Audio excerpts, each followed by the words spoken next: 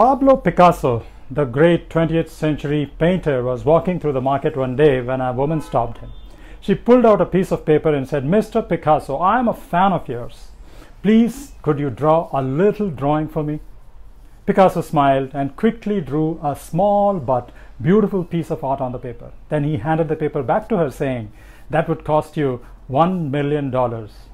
But, Mr. Picasso," the woman said, "it took you only 30 seconds to draw this little masterpiece." "My dear lady," said Picasso, "it took me 30 years to be able to draw that masterpiece in 30 seconds. Picasso isn't the only great person who worked for decades to master his craft.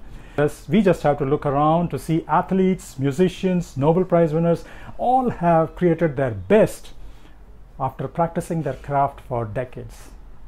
All great things take time. Sounds cliche, but true.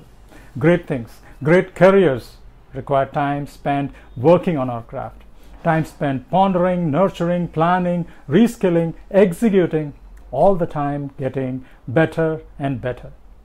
Most of all, it requires patience. So, stay committed, stick with it, keep at it. Greatness beckons.